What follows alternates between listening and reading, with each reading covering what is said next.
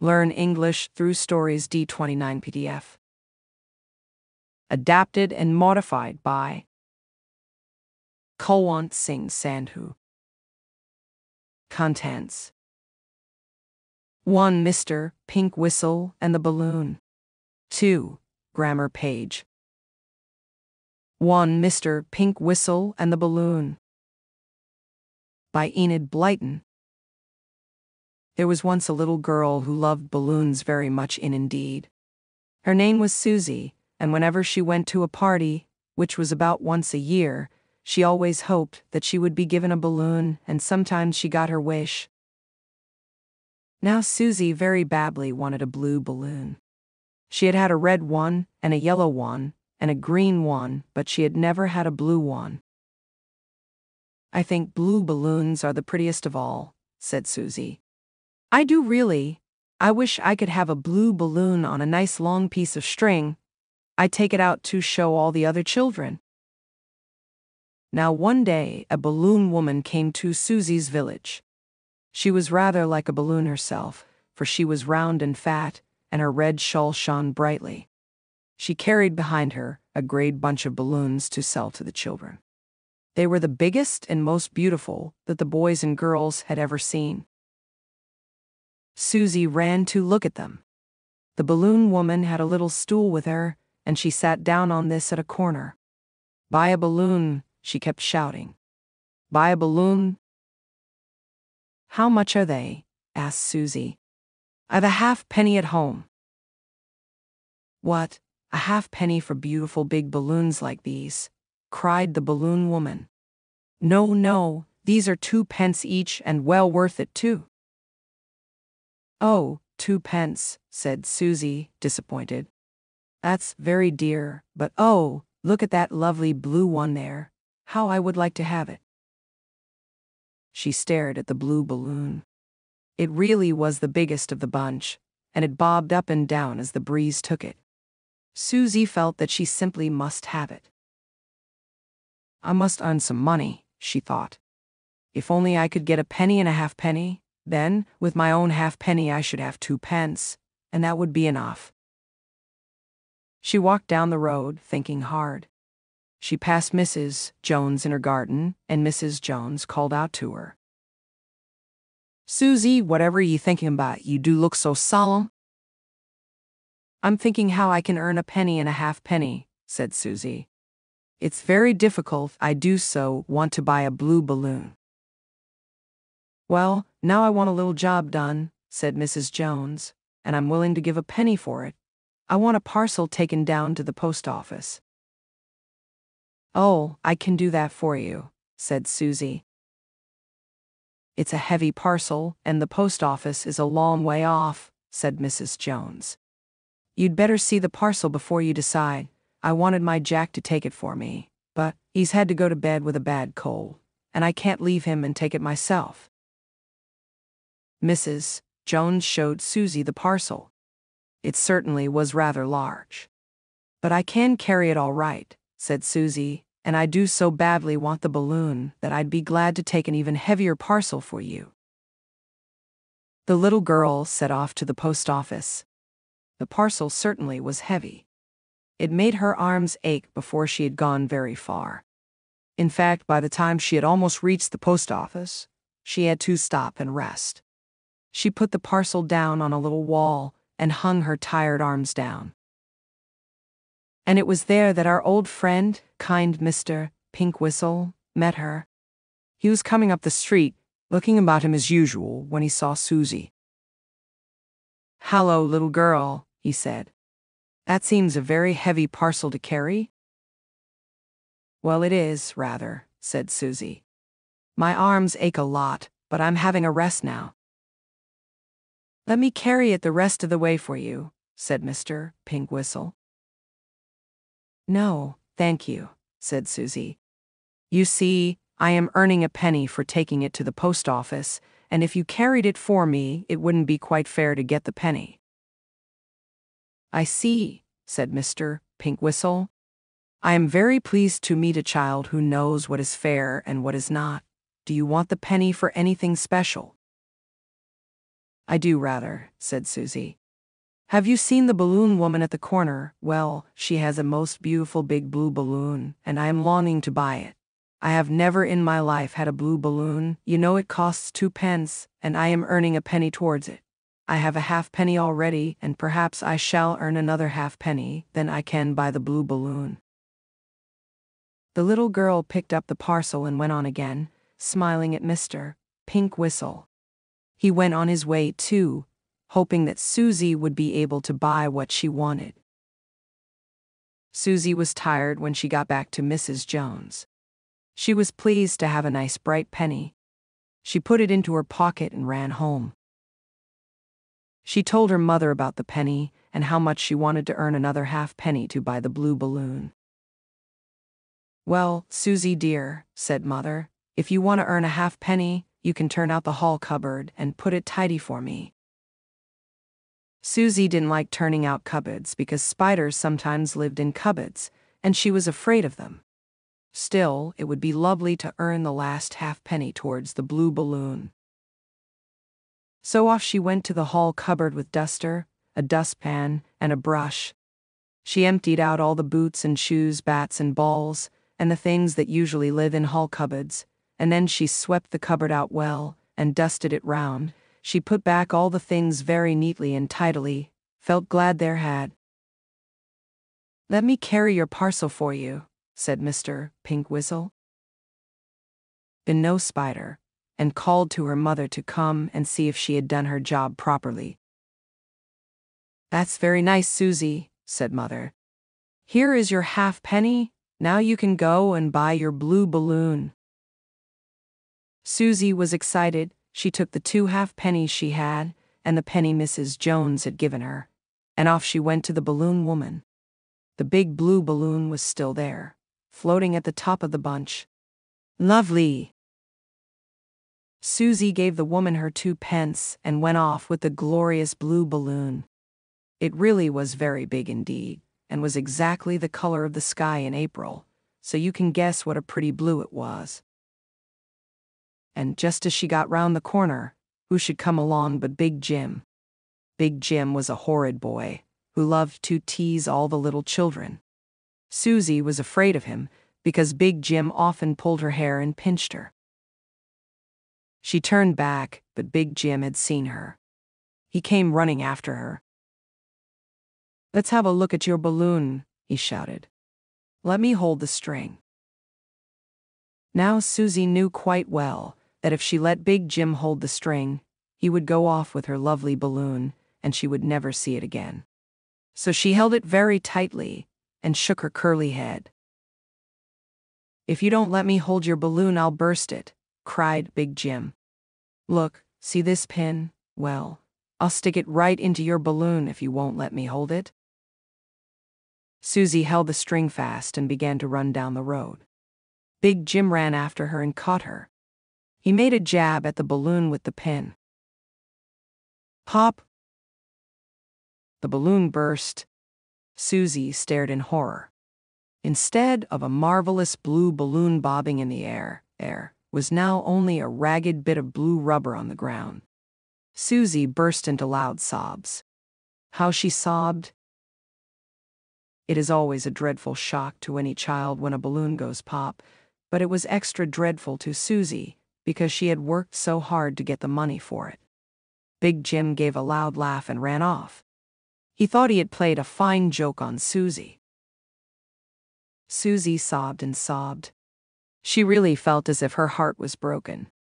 She didn't hear footsteps coming up close to her, but she suddenly felt an arm round her shoulder.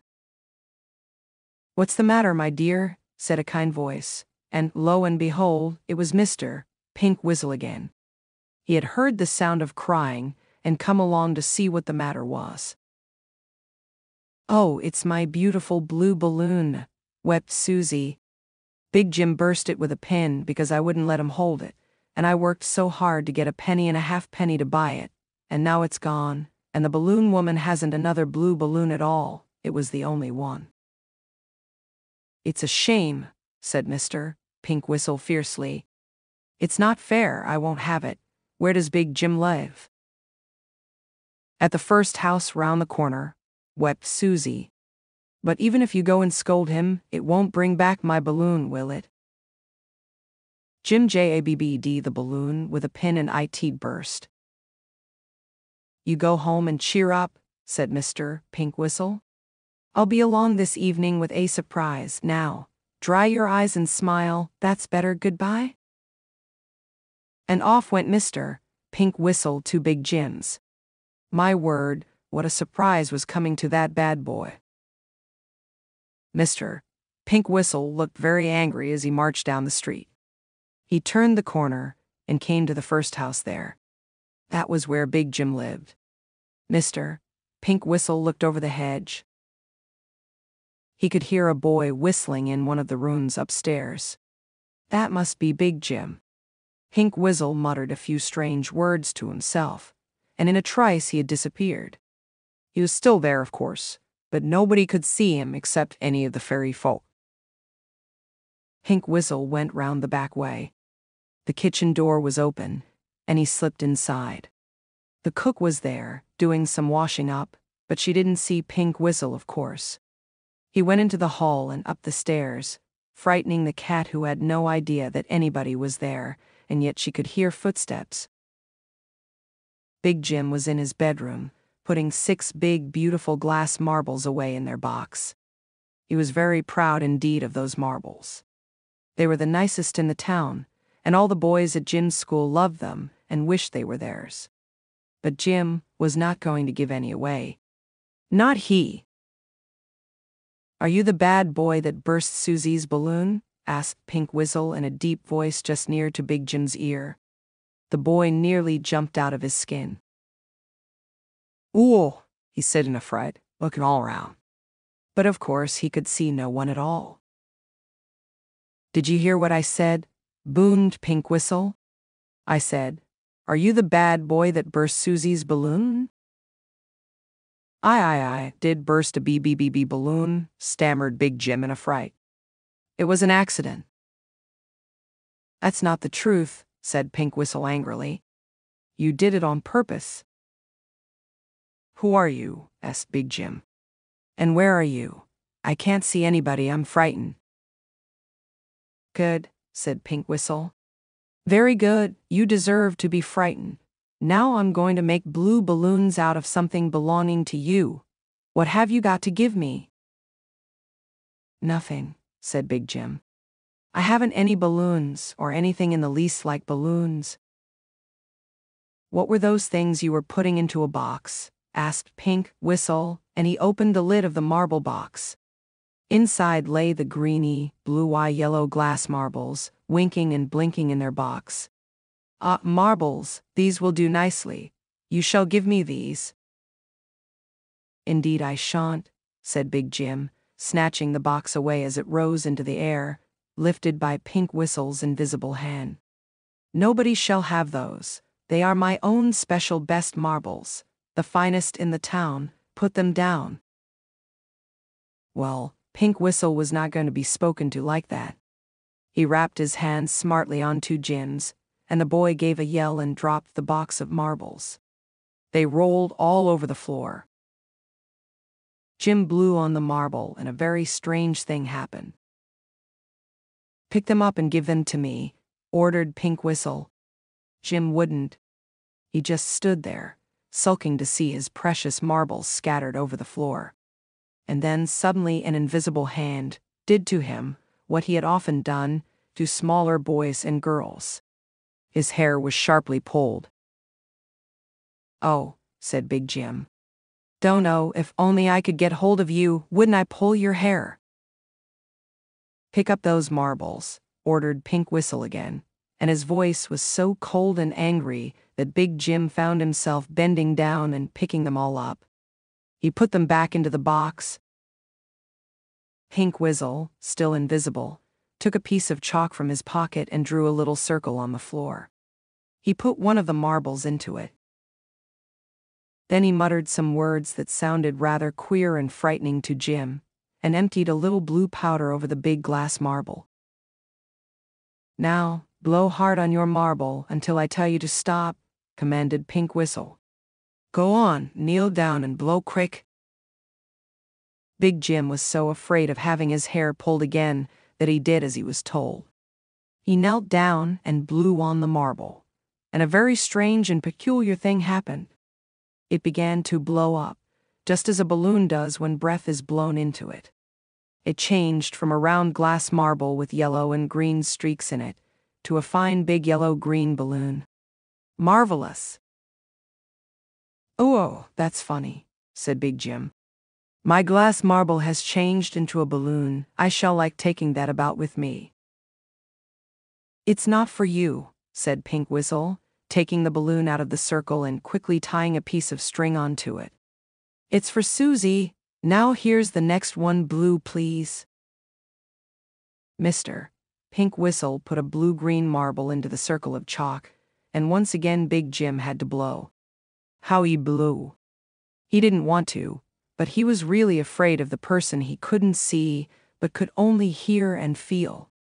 That marble blew up into a balloon too, a fine blue-green one that Pink Whistle quickly tied up with another piece of string. Then into the circle went the third marble. Oh, I say, said Big Jim. I'm not going to have any more of my beautiful glass marbles changed into balloons. I just won't have it.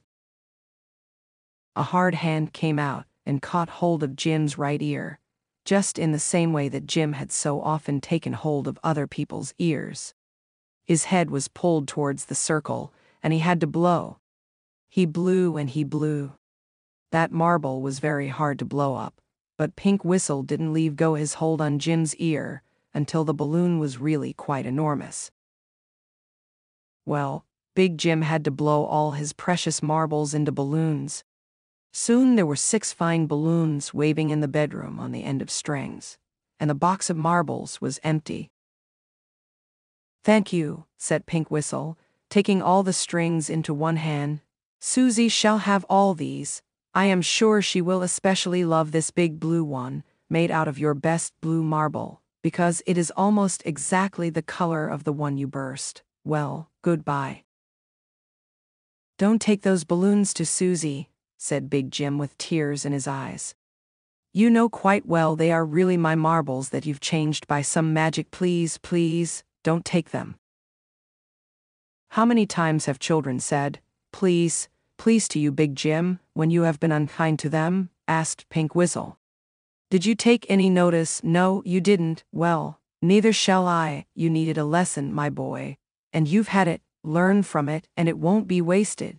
You have had to give up something you really loved yourself in order to make up for robbing someone else of something they loved. Remember what it feels like and be kinder in future. Off went the little brownie man, taking the string of balloons with him. He met Jim's mother in the hall, and she was most amazed and astonished to see a string of balloons going through the hall by themselves, for she couldn't see anyone holding them, of course. Pardon me, madam, said Pink Whistle politely, forgetting that he was invisible. Oh, gracious me, talking balloons, cried Jim's mother and fled into the kitchen. Pink Whistle chuckled and went out of the front door. He trotted along to Susie, first making himself seen, because he knew the people would be most astonished to see balloons floating down the street by themselves. He came to Susie's house. Susie was in the front garden. Her eyes were red, and she looked sad.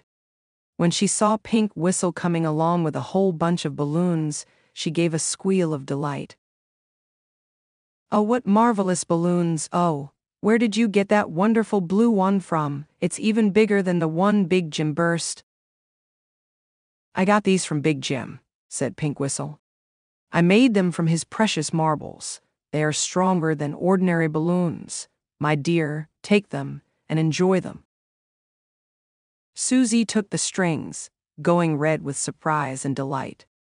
Oh, she said, I shall give a tea party, and let each of guests have a balloon to take home. Well, the big blue one is especially yours, said Pink Whistle. Be sure you keep that. So Susie did, of course, and she still has it hanging in her bedroom. She gave the others away at a party, and how the children loved them. Wouldn't it be nice if Pink Whistle came along when any of our balloons went pop? Well, you never know. 2. Grammar page. Determiners. More examples with the article, huh? 1. Banto is a good girl. 2. She's a topper. 3. He was really a smart guy. 4. It is a beautiful flower. 5. He is a doctor. 6. Amelia is baking a cake. 7. Isabella's preparing a speech. 8. We are going to buy a car.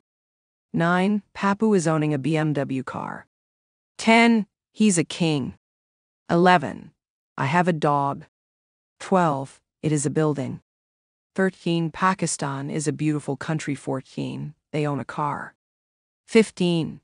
I need a kilogram of salt. 16. I have a problem. 17. This is a table. 18. She is a designer. 19. I've built a strong ship. 20. This is a beautiful house.